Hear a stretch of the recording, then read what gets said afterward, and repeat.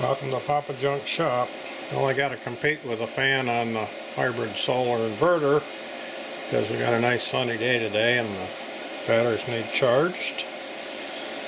So I got a couple of new toys for the shop. I hope it'll help make things a little easier. I got one of these multi-function testers that'll test electronic components and identify them, I guess. So I just got it, so I really haven't played with it.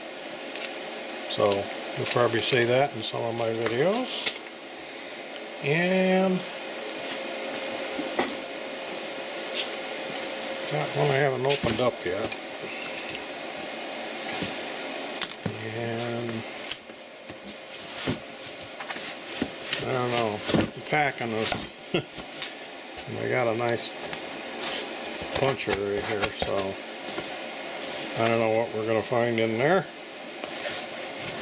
as far as condition.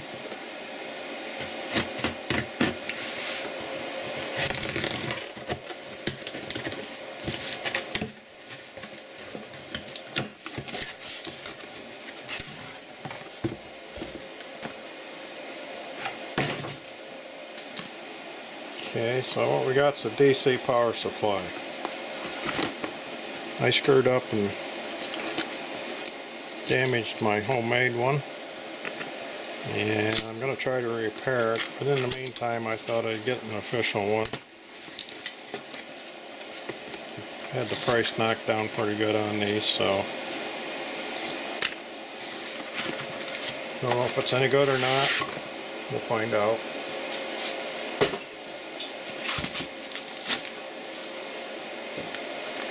Certainly isn't very big. I was surprised at the size.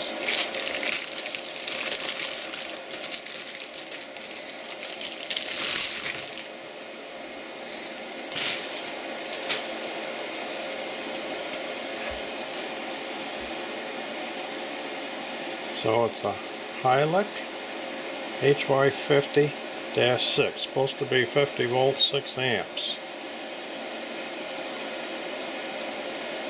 It's got some memories, constant voltage, constant current, and this one has a switch so you can turn the leads on and off, more or less. Got a USB, voltage control, current control, and I think when you push these it turns into a fine control.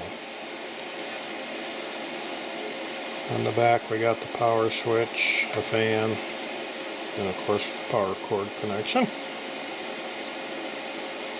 And this one is 104 to 127. It's not one that goes 120, 240. So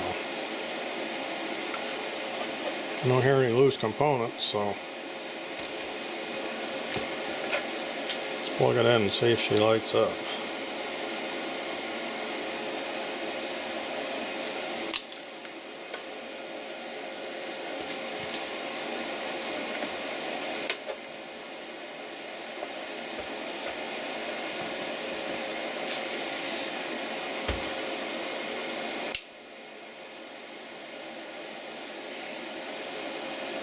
Ooh, it's purry. Okay, so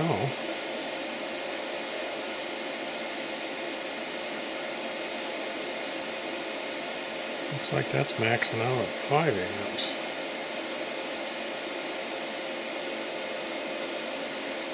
Thought it was supposed to be a 6 amp. Oh, they're turning it. No, that's right now. Okay, so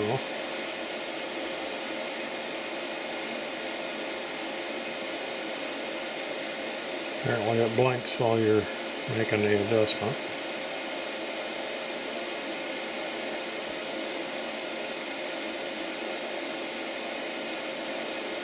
It's on constant voltage. Let's turn it down to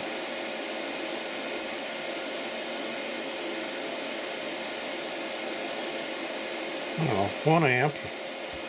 Let me get the leads undone and then get my 12 volt light bulb out. Hey, the leads don't seem too bad. I mean, it's pretty chilly in here and they're still fairly flexible. Seem like they got pretty good support. They fit in nice and snug. See what the other end's like. Yeah, not too bad. They're soldered on.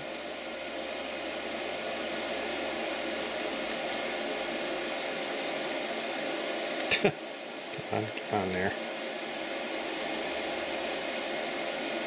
Shouldn't have popped it off of there, should I? There we go. Ouch. Get my light bulb.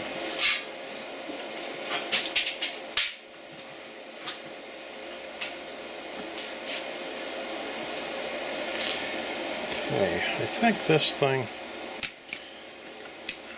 let's use the fluke meter to hold it up.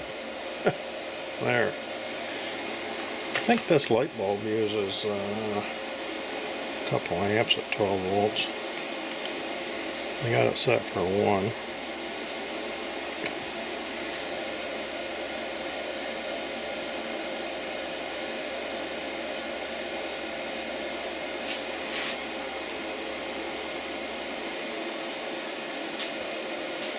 So what am I doing wrong?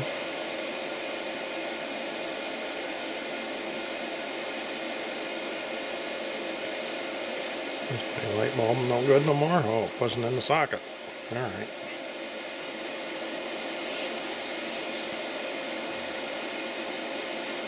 So it's on constant current.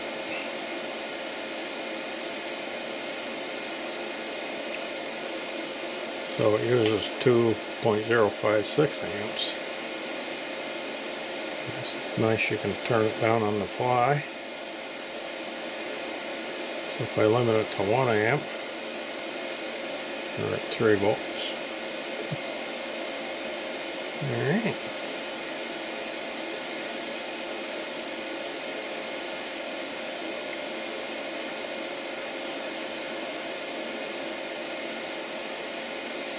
So I'm going to have to look at the manual, see how to set up the rest of it. So just a quick overview and see if it works. Okay, I've been playing with it. And you can, if you push this in, you can fine tune it. So I'm going to set it for 13.6.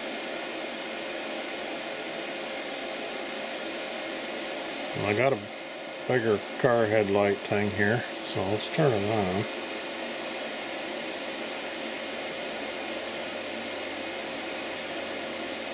I did get it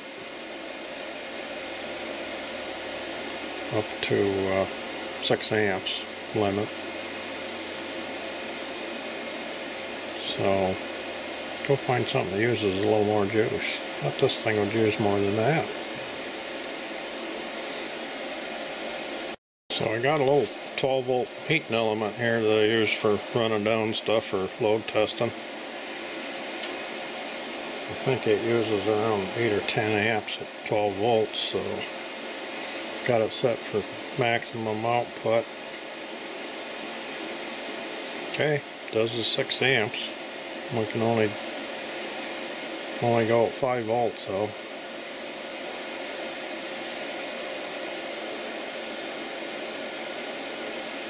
So it will do the 6 amps.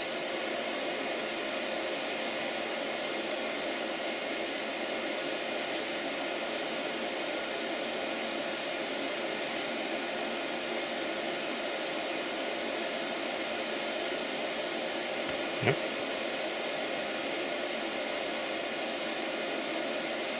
Okay.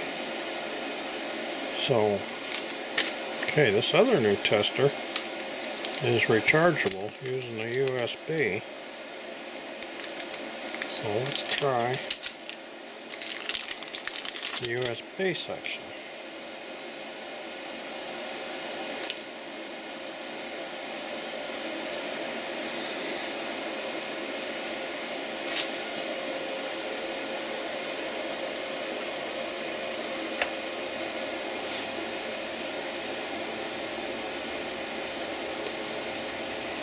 Yeah, got a red light on the bottom.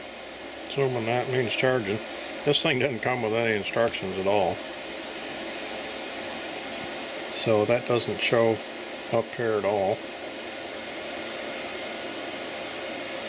So the USB part of it does work. Get that out of there. So probably what I ought to do is see with my fluke meter if the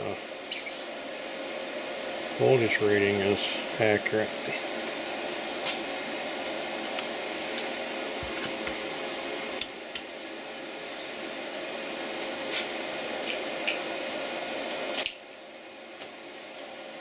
I'm going to test it at the end of the leads.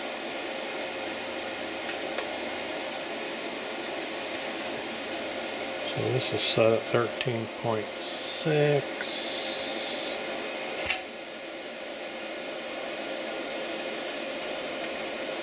Oh, turn it on. 13.58. Close enough for this shop.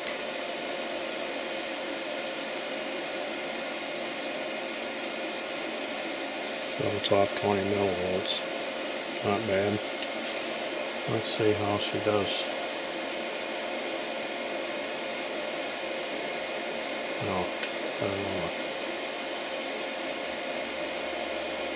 There's the 50 volts, 49.9.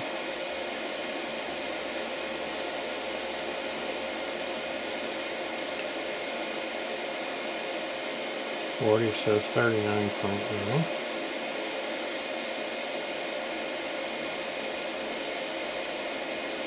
$29.9, 19.98. If we go to 0,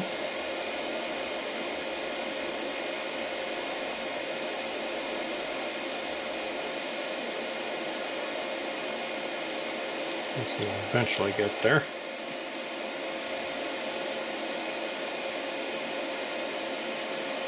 Turn the output off. See if that makes a difference. Pretty sure.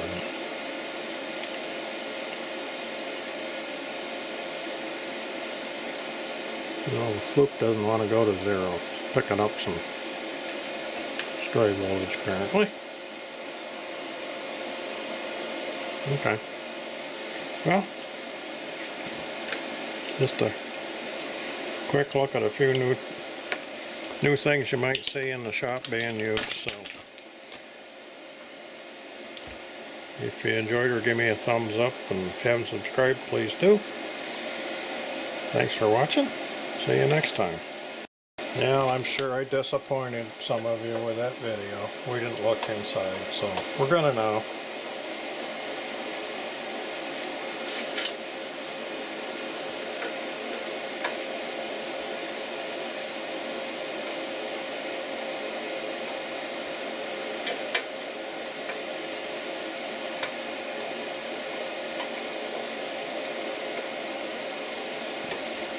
Got a nice metal case on it.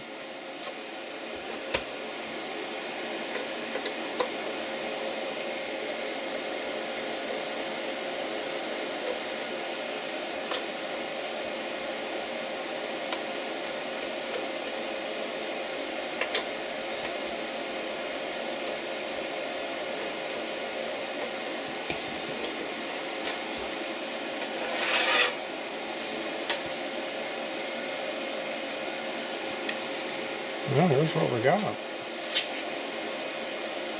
Now, got some pretty good heat sinks. Pretty thick. And this one's pretty good size too.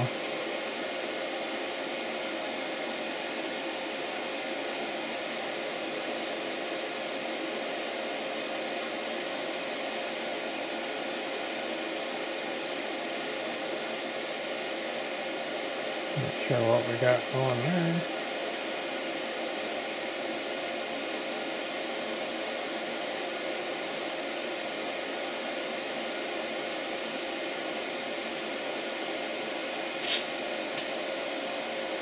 How well you can see the control board up here.